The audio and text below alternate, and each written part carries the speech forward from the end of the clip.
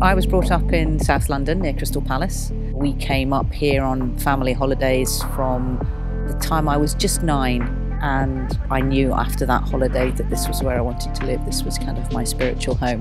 There was something about the space. You'd be away from that continual hum of traffic and busyness, which I've never felt very connected with. I'm an ecologist and I specialise in upland ecology, montane ecology, and in recent years I've become much more involved in deer management as being one of the kind of main strands of ecological challenge in this part of the world. I live near Fort William, and most of my work is on the west coast of Scotland, which is what brought me to Glen Nevis. I first started to look here at the condition of the woodland around about 10 years ago, and I've now spent really quite a lot of time trawling through the woodland here and also surveying ecological condition on the mountains around. If we want to look at Glen Nevis, you want to ask the question, is the ecosystem healthy? I think the answer is probably yes and no. Many of the processes here are pretty healthy.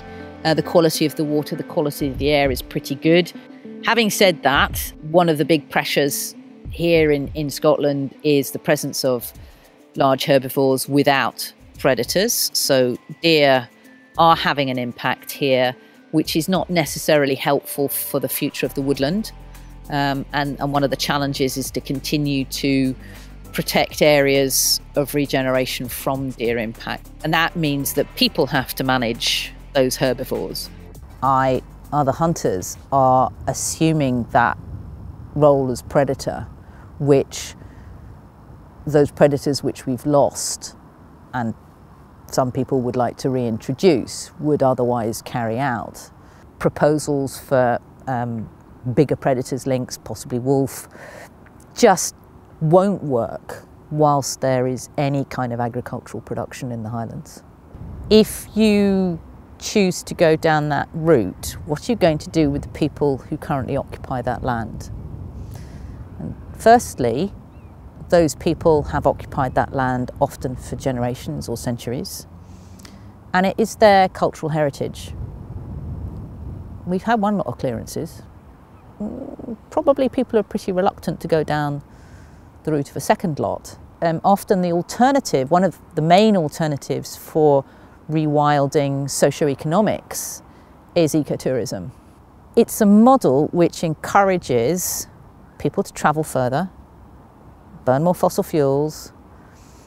It takes away agricultural productivity, so our options for accessing produce from close at hand disappears.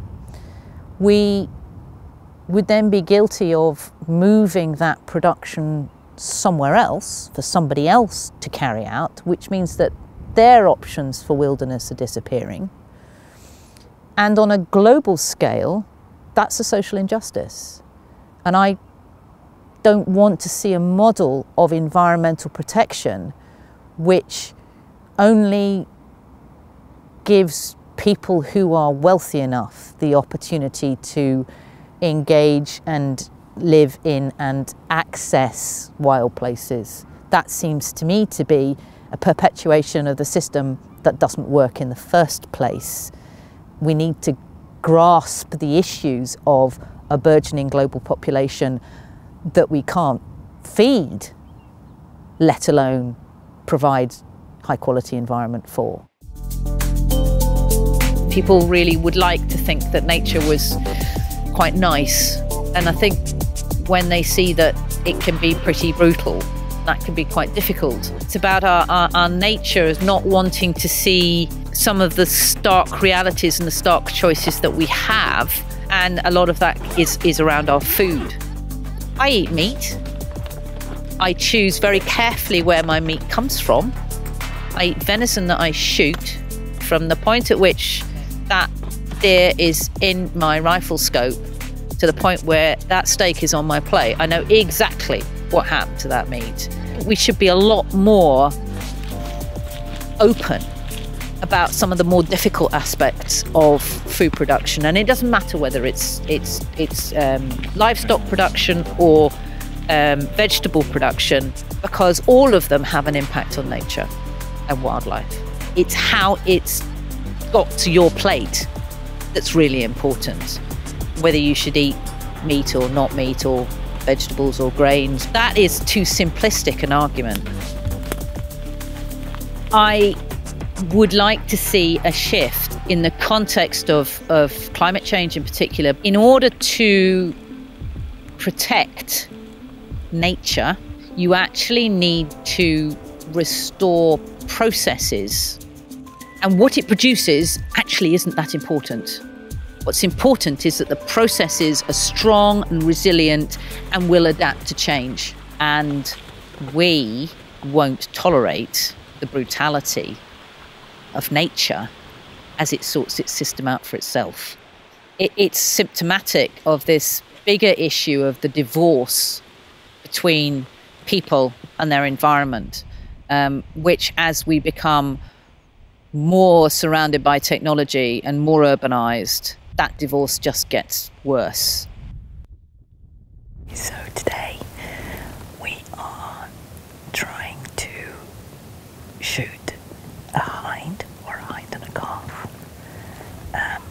It's part of the cull that needs to come from this piece of woodland. We're at the moment watching a hind and a knobber, so that's a yearling stag, grazing hopefully towards us, and we're waiting to see where she goes.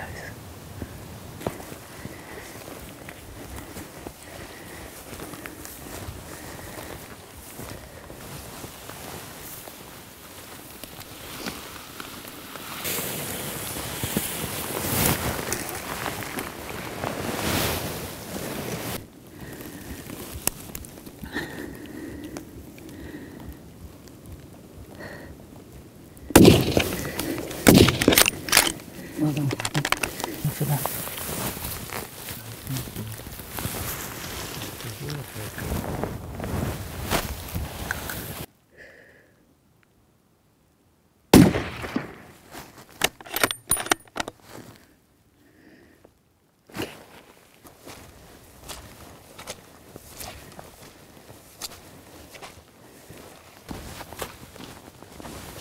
A lot of people say to me, how can you bear it, shooting things and skinning them and doing all of that? And it's like, well, if I can't do that, I've no right to eat meat. I need to be able to do that. Why should I expect somebody else to do that on my behalf? We hate talking about death. We loathe it, but we also don't like seeing it. And being connected with nature forces you to look at that brutal reality, because it happens all the time. They like to think that nature is nice and fluffy. It's not. I hate not doing it cleanly. If I'm going to cull deer, I need to do it in such a way that they have a really quick, humane death. There's no suffering. That's really important to me. It's the bit I don't enjoy. Because there's a lot of pressure. I put myself under a lot of pressure to do it well. And inherently, I don't like killing things. But this has to be done. And I like the product. I eat meat. I think anybody who eats meat should at least understand how this works, even if they're not willing to do it themselves. I think that's really important. I limit some of my choices, but I don't do without a vehicle.